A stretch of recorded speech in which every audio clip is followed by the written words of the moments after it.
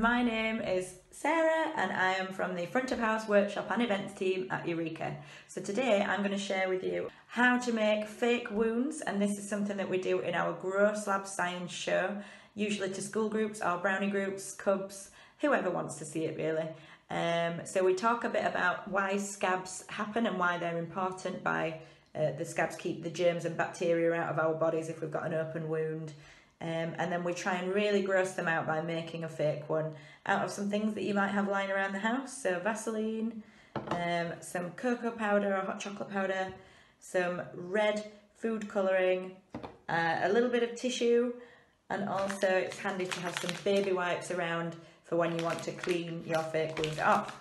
So first of all, Spencer, if you take a big spoonful of this Vaseline and pop it in the bowl.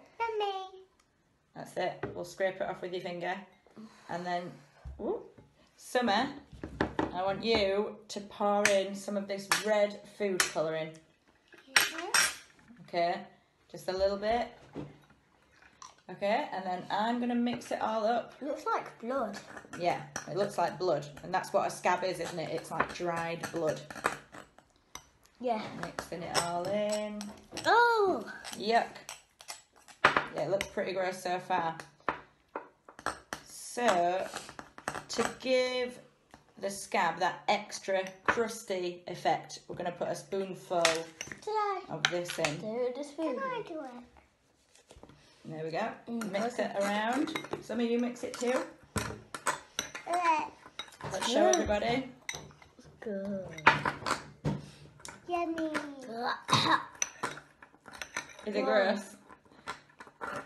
I think it smells nice. So once you have made your scab mixture, you just prep your skin where you're going to put your scab with a little bit of Vaseline. The kids have decided that they don't want this on their arms, so it's going on my arm. So once you put your Vaseline on, you just stick a bit of tissue onto the bit where you've popped your Vaseline, and then scrape the mixture on top like that. Spread it out a bit. Usually whilst we are getting these ready, we ask the children to use their imaginations and think of something that could have happened to their arm for them to have such a horrific wound. So usually they come up with things like a zombie attack or a dinosaur bite, escaped tiger from the zoo and things like that.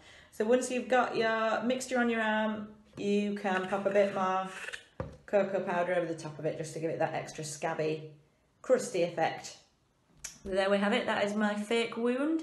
Have a go at home. Obviously be careful with your red food colouring because it can stain your clothes if you end up getting it on there.